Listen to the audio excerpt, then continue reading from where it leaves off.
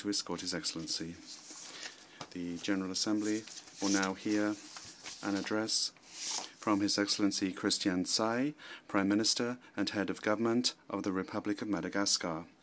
May I request protocol to escort His Excellency.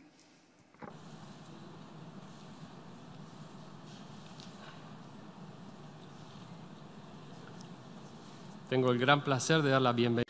I have great pleasure in welcoming His Excellency Christian Ntsay, Prime Minister and Head of Government of the Republic of Madagascar, and invite him to address the Assembly.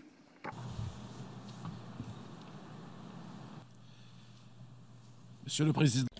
President, Secretary General, Excellencies, ladies and gentlemen.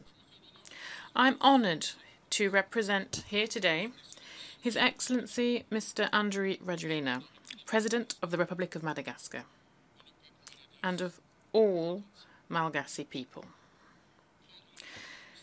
Taking the floor before this august assembly is both a privilege and a duty, because it is our discussions and our contributions that will pave the road to follow and determine the future of our common vision of a world of peace, prosperity, and a nation of peoples. President, I wish to echo previous speakers in extending to you my most sincere congratulations on your election. I am convinced that your conviction and commitment to multilateralism will guarantee real progress when faced with the different challenges before our organisation, in line with the main theme of this, the 74th regular session. Excellencies, ladies and gentlemen, let us harbour no illusions. Our world has, for a few decades now, been torn apart by crises and conflicts, by ever-growing inequality.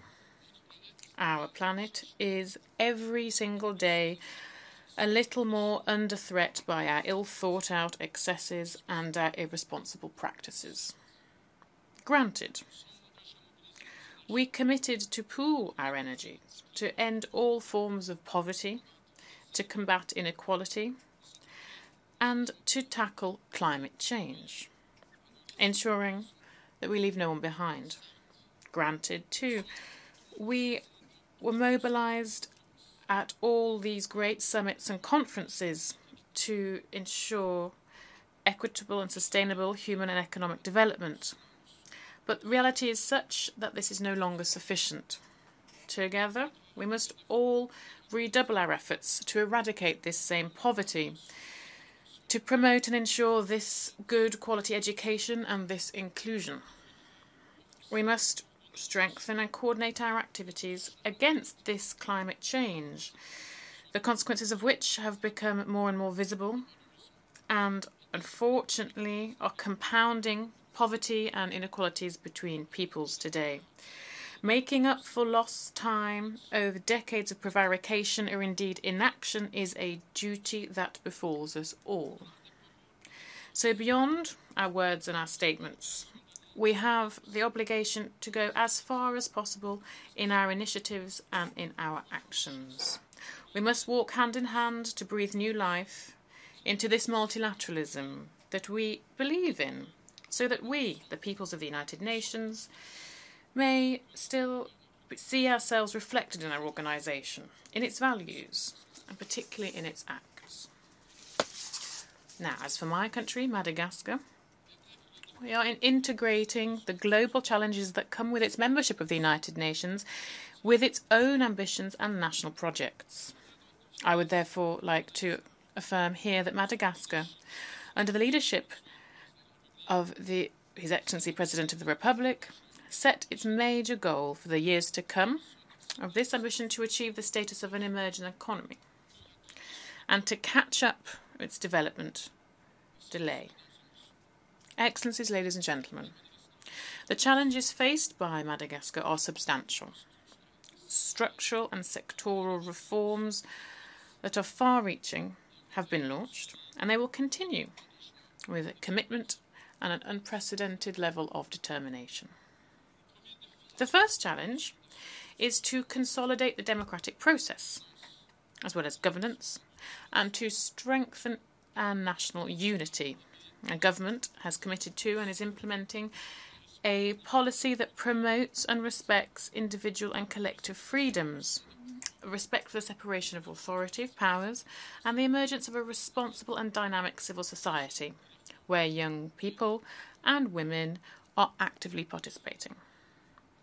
Indeed, since the beginning of his mandate, the President of our Republic of Madagascar has considered governance issues based on the promotion of democracy, human rights, the fight against corruption, social justice as national priorities. Our general state policy stipulates this clearly, and the necessity for this new focus is unequivocal. And this is why the government is fully committed to this and is acting to implement it. The state today is an institutional guarantor for the respect of human rights in Madagascar, and this is one of its main policy areas. It's within this framework that the Malagasy government is focusing and acting on the appropriate and responsible treatment of these subjects, both on one-off events from the news, but also on fundamental issues that are related to the political and strategic dimensions of the respect for human rights in Madagascar. This pertains to security in rural and urban areas, the prison and judicial system, decentralisation, the healthcare and nutrition system, as well as the educational one.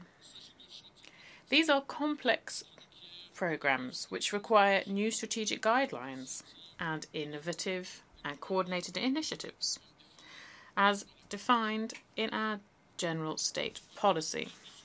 Amongst the first measures taken by the current regime is the restoration of peace and security. It is particularly to protect rural populations against the scourge of the Dahalo as Zebu thieves, bandit fighters who atrociously steal cattle in remote areas of Madagascar. The Dahalo use unacceptable and deadly practices, and until recently, nothing has been able to stop them. They attack villages, they rape women and girls, they kill men and young boys. They purloin herds of cattle to fuel their illicit network of Zebu trafficking. This must end. And the security forces are today shouldering, mercifully, their responsibilities to protect the life and possessions of the population, making great sacrifices in this fight. Here I wish to reaffirm the full commitment of the President of our Republic and the whole government to respect and promote human rights. The government's action is thus translates the need to guarantee the security of property and people, as well as equitable justice for all. We strongly condemn all forms of violence, whatever the source, when it is done outside the law, and we also condemn all forms of abuse of authority. This is why all cases of deviation from this, particularly on the part of some members of the security forces, have been subject to criminal, administrative and disciplinary sanctions. Prevention is also one of the pillars of our policy for peace and security. Manifold initiatives and actions have been launched, particularly through this security sector reform, redeployment of security forces with the construction of new local operational bases. We've improved equipment for intervention units. We've developed bovine microchip programs linked to a location tracking for cattle. We have an export ban on zebus, and we have also built new prisons in line with international standards for better prison conditions that respect human rights. Additionally, in line with the 2030 Agenda, education and healthcare feature among our country's national priorities. Madagascar recognises that its development capacity is based on its capacity to educate, so that every citizen can participate in our nation's life. The Malagasy government plans to guarantee education for all. An inclusive, equitable education of good quality for all is an inalienable human right. It is also a gauge of harmonious and sustainable development of society and for our country's stability. We have made a commitment that all girls and boys can complete their primary and secondary education of good quality on equal footing. This should lead to a real quality education. With this in mind, we've decided to build new local schools across the whole country. Also, to continue in recruitment and training of teachers, to provide pupils also with books and school tablets, and also to continue the school canteen programme for vulnerable schools, so that we can ensure good school retention rates. Moreover, today Madagascar has voluntarily committed to make healthcare accessible to all through the construction of new local hospitals. We've improved also the quality of medical services in existing healthcare training platforms. We've recruited healthcare staff and built capacity of medical teams, improved the management of public health systems too, particularly through the implementation of a universal health coverage policy. Excellencies, ladies and gentlemen, the second challenge faced by emerging economies to ensure inclusive economic growth, one that seeks to significantly reduce poverty and inequality. Our government is convinced that economic development is possible because human capital remains a priority and is today very much at the heart of all initiatives and actions taken. Madagascar is a young, dynamic nation that is today led by strong, visionary and inclusive leadership. Strengthened by this conviction as we are, Madagascar has therefore the ambition to end this paradox that it is a country with a widely recognised potential but that has accumulated a situation marked by poverty, precarity and unprecedented inequality. Making up for lost time in our national development that our country has been suffering for almost 60 years now is today the bedrock of the vision and commitments of His Excellency the President of our Republic. Our plan for Madagascar 2019-2023 will lead our country in its dimensional and structural transformation to speed up the process of the emergence of its economy. As part of a strategic framework of 5 years, Madagascar is seeking essentially to double its production of electricity by making the most of its capacity in renewable energy. Also preparing 100,000 hectares to ensure that we can be self-sufficient in rice.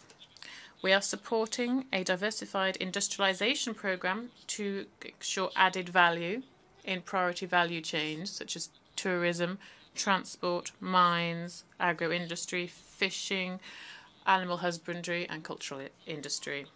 We're also promoting young people and women's employment, building new housing and ensuring that we can build and restore roads and rural tracks in ports, airports and markets in all regions of Madagascar.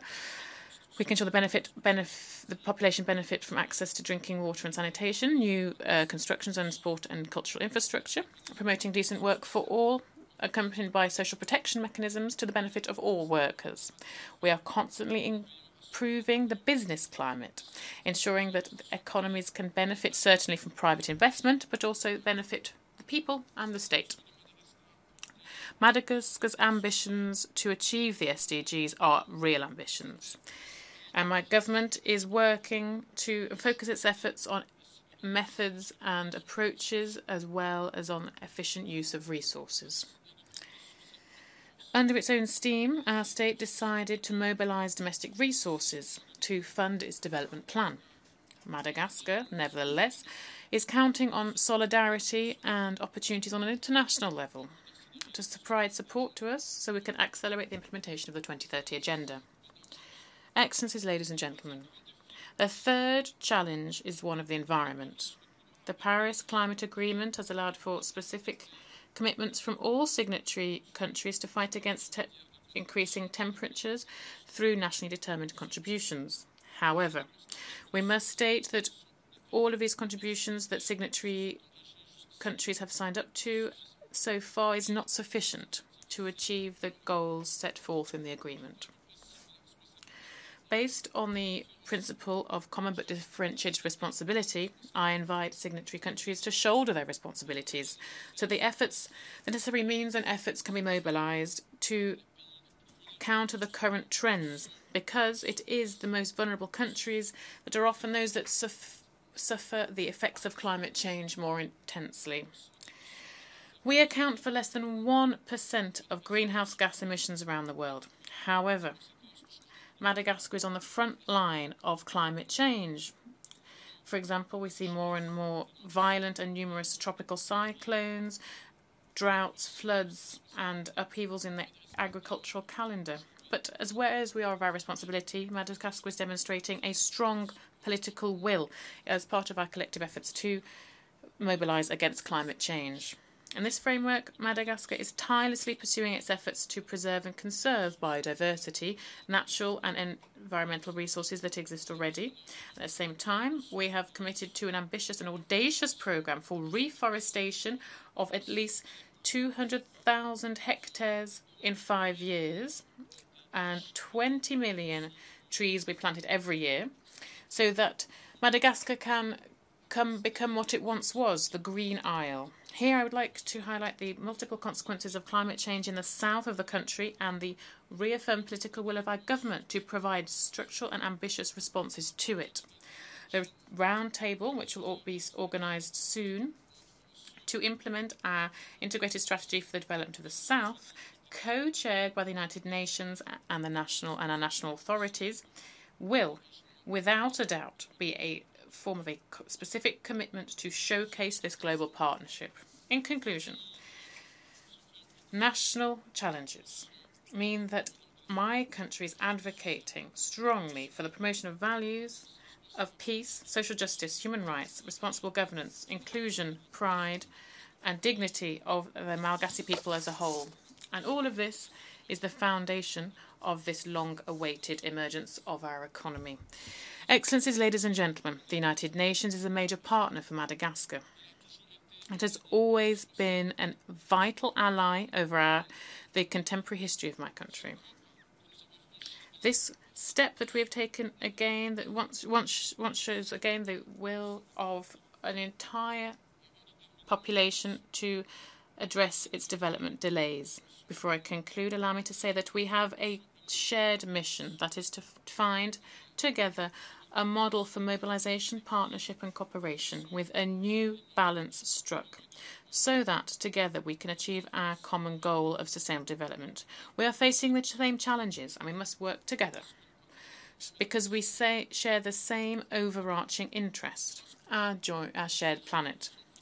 I dare to believe that this is a federative vision that should constantly guide the steps we take and inspire each and every one of us, so that we can have a better, fairer world, more concerned with the future, a world of dialogue, cooperation and shared prosperity. I thank you very much.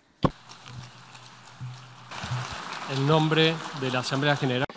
On behalf of the General Assembly, I wish to thank His Excellency Christian Ntsay, Prime Minister and Head of Government of the Republic of Madagascar.